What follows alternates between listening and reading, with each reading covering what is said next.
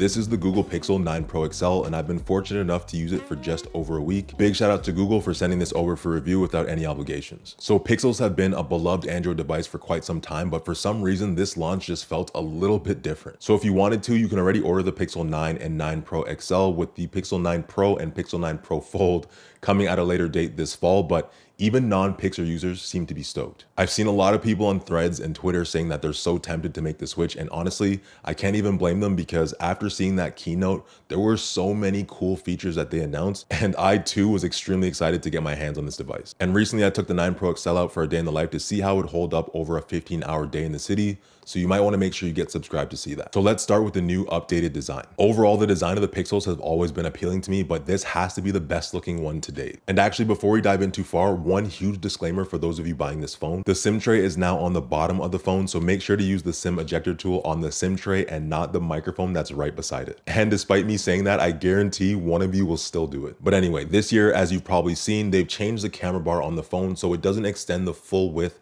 of the back of the device. It now has these nice sleek curved edges, and honestly, I think it just makes the phone look a lot more premium. And a lot of you will be happy to know that even with this design change, it still sits flat on a table. And speaking of flat, we've got these new flat rails all around the side of the phone with a nice glossy finish. And it's got a lot of people saying that, especially with the antenna bands, it's looking very similar to the S24 and the iPhone. And honestly, I don't disagree, but the glossy finish with the soft touch matte glass on the back just looks amazing to me. Also new this year in terms of design is the additional Pro size. So we've got the Pixel 9 Pro XL, which is actually the same size, 6.8 inches, as last year's Pixel 8 Pro. And we have the new size on the Pixel 9 Pro, which matches the 6.2 inches of the Pixel 8 or Pixel 9. So Google finally realized that just because people want an additional camera and maybe some more Pro features, it doesn't necessarily mean that they want a larger phone. So as far as the display goes, on the Pixel 9 Pro XL, we're still rocking that 6.8 Super Actual display. And if last year's 2400 nits of brightness wasn't enough, then you'll be happy to know that this year's device has a peak brightness of 3000 nits. I took this phone out for a day in the life in the city, and I was extremely impressed at just how well this screen showed up, even in the brightest of conditions. I always hate doing that thing where you're constantly raising your sunglasses to see the display, but with this phone,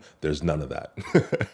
But yeah, overall, I've been pretty impressed with this display as a whole when it comes to gaming and just watching content. It's an LTPO OLED display capable of 120 Hz, again rocking the Corning Gorilla Glass Victus 2. And while I haven't noticed any deep scratches on my display yet, it didn't take long to notice a ton of scratches on my Pixel 8 Pro last year, which, if I'm not mistaken, is running the exact same glass. So I'd still highly recommend picking up a screen protector for just a little bit of extra peace of mind, because this Victus isn't all it's cracked up to be. I had to, I'm sorry.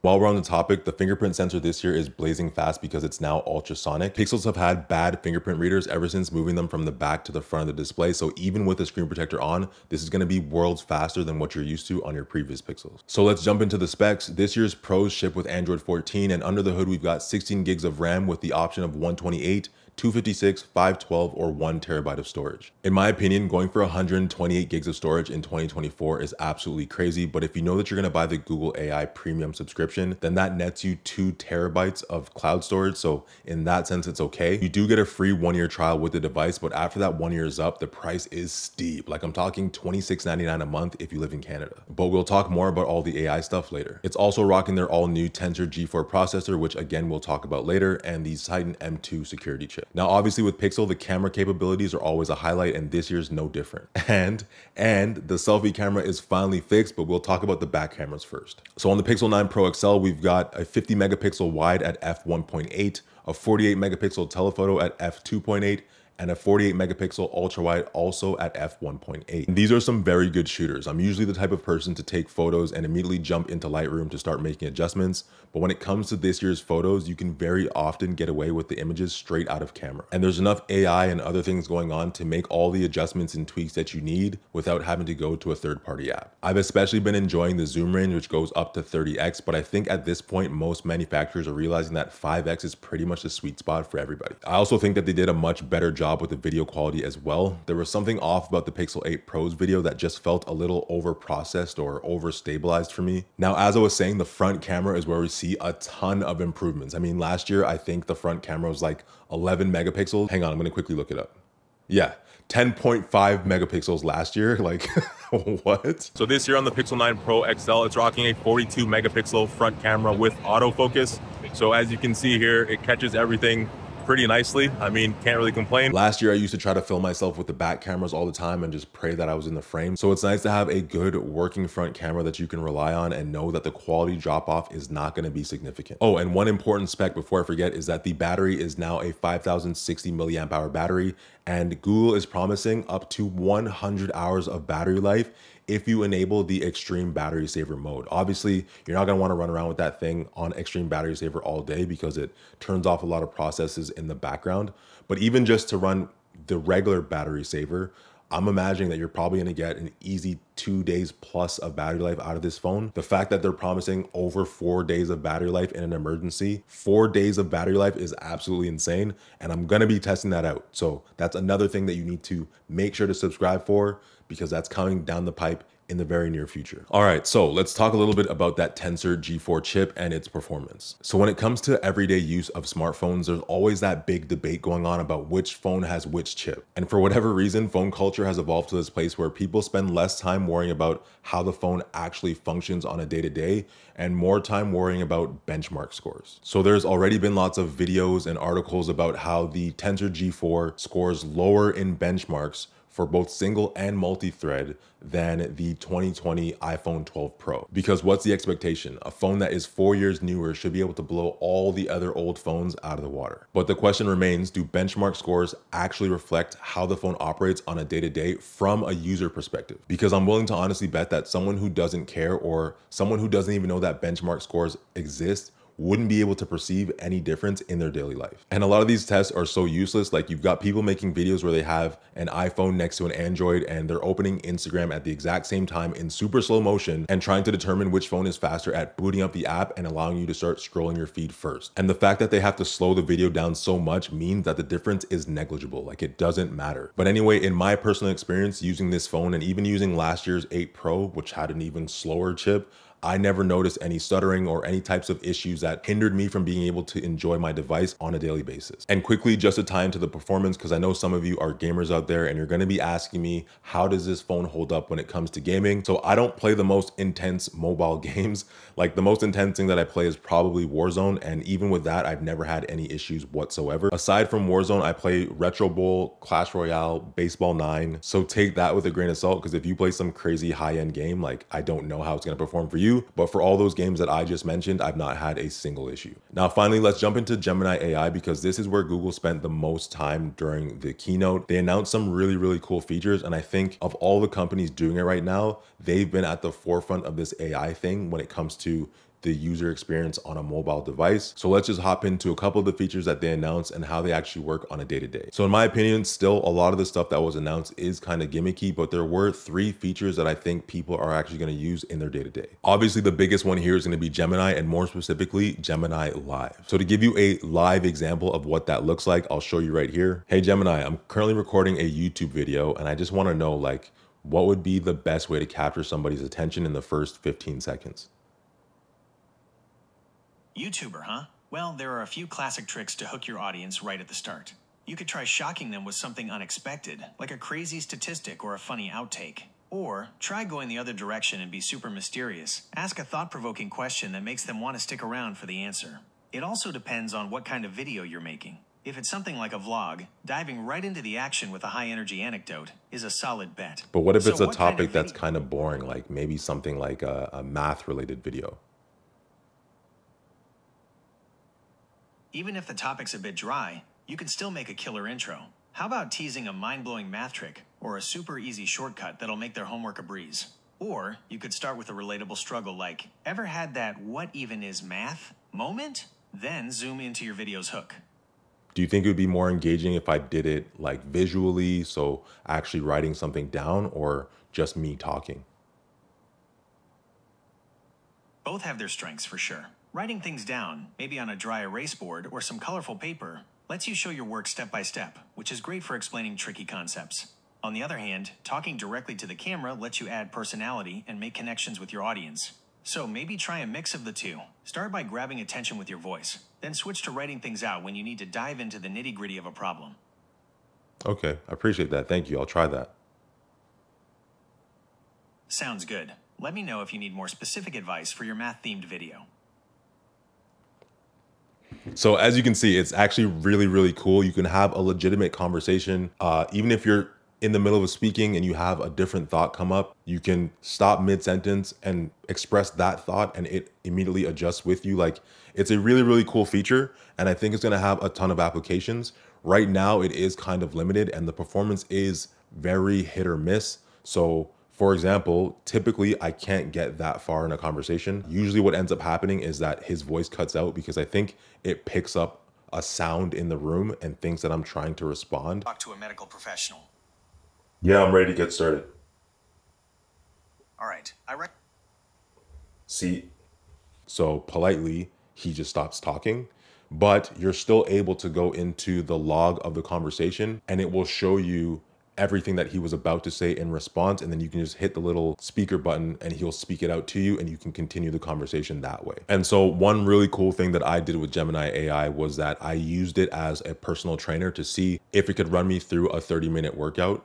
And it actually did a very good job, put me through a workout. I had a nice pump going on, like it was awesome. So Gemini Live is definitely just as good as what they explained on stage and definitely something that you should try out when you get your phone. Now, the second feature that uses AI that people will honestly use is the new screenshot app, which I think is gonna be exclusive to Pixel. So when this was announced, a lot of iPhone users were saying, well, look, my phone's been able to do this since blah, blah, blah.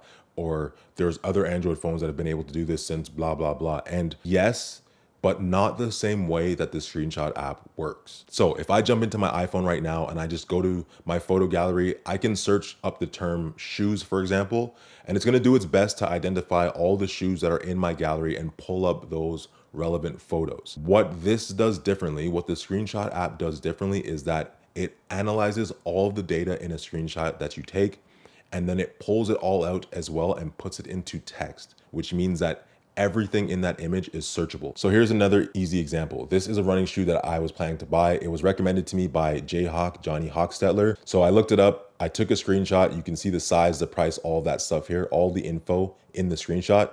When you scroll down, you can see that all of that information has been pulled out of the screenshot and put into text. I have the ability of just clicking on the Chrome button and it'll automatically take me to the website so that I can purchase the shoe. Or if I, for whatever reason, had too many screenshots in my little screenshot roll here, I could type in the search term, let's say 179, because all I could remember is that the shoe price was 179, and it brings up just that screenshot. Or even better, I use the search term price of shoe, and then as you can see here, it pulls up the screenshot as well, and then in plain language explains to me up here that the Nike men's Air Zoom Pegasus 41 running shoes cost $179.99. So imagine you've been using this phone for 3 months, a year, 5 years, whatever the case is, and now you've got a ton of screenshots in your camera roll and you're trying to find that one thing, a gift idea or a used car that you were looking up, whatever. You're able to quickly parse through all that information and get something that is immediately usable back to you. This is a very, very cool feature and one that I've been using a lot. And the last one is kind of silly, but extremely practical, and it's the Add Me feature. So we've all been in that situation where you're in a group setting, maybe you're at dinner or something, everybody's about to leave and you say, hey, let's take a group photo. So everybody lines up, you end up being the camera person. So you take your little picture and then you realize, man, I'm not in the picture. Like, I want it to be a group photo with all of us, right? And then what happens? Someone says, oh, don't worry, I'll take a picture for you. So you and that friend swap, and now you've got 2 separate photos with one person missing in each of them. So with the Add Me feature, it uses AR and AI. It allows you to take a photo, it frames it for you, no tripod necessary. Then when that one friend comes out to take the picture, it keeps everybody in place on your screen and you can line it up perfectly. Your friend can direct you where to pose and then they just snap the shot and it automatically stitches everything together and you end up with the perfect photo that has everybody in it. And I've used this feature a couple of times, so you can see here I am posing by myself. Then here's my buddy Tosif. You guys have probably seen his YouTube channel, Tosif Hussein.